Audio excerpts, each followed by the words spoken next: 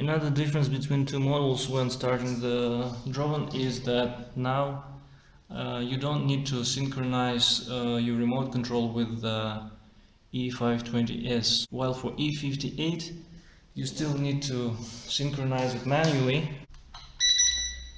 So I'm turning on the remote control and I do this movement, and you see now the flash is not blinking. You can start the drone, it's synchronized. And then you need to do the factory gyroscope calibration. This operation is the same for E520s, and then the drone will be flying more or less in a stable way. Let's turn on the engines and fly now. So we see it's more or less stable. Now imagine you don't have a GPS signal. The manual calibration would help here a lot.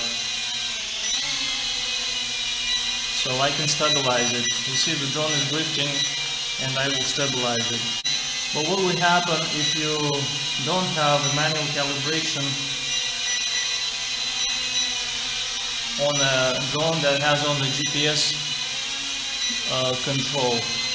Now I turn on the E520s drone and I have its remote control here.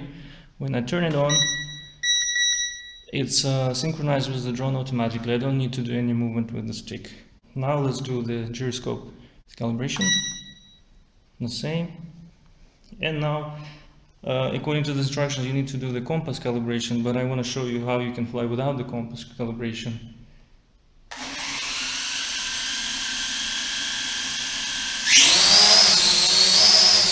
You see the drone is more stable, it's very big, and without GPS signal it's still more or less stable.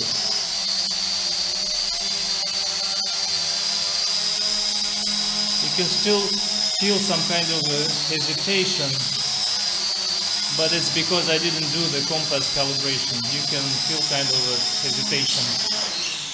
And in order to avoid this kind of hesitation in the air, you can feel that the drone goes like this a little bit. You should do the compass calibration. And to do that, you need to push this button, which is a navigation button on the remote.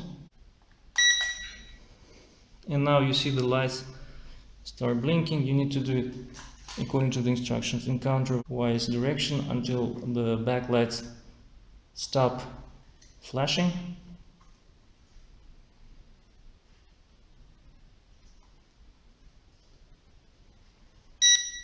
And you hear the beeping signal from the remote control, and the back lights are not flashing now. Now you need to turn this drone like this and turn it in the clockwise direction like this.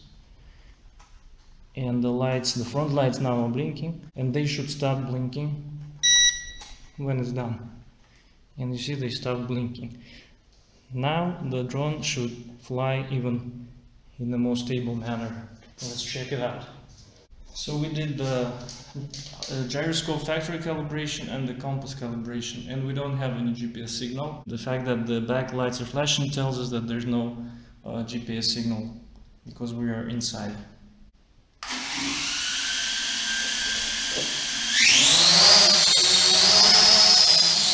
Now I'm not doing anything and the drone is pretty stable.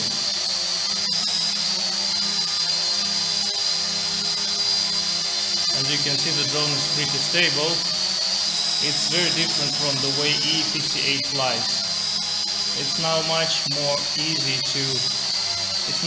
easier to control the drone.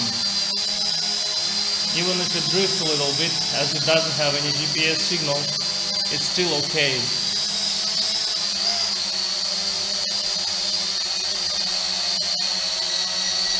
I have already hit the drone into walls, as you can see, so I decided to put these protectors because this drone is heavier than the E58 and it makes a lot of difference when it hits the walls, and the propellers are much stronger now.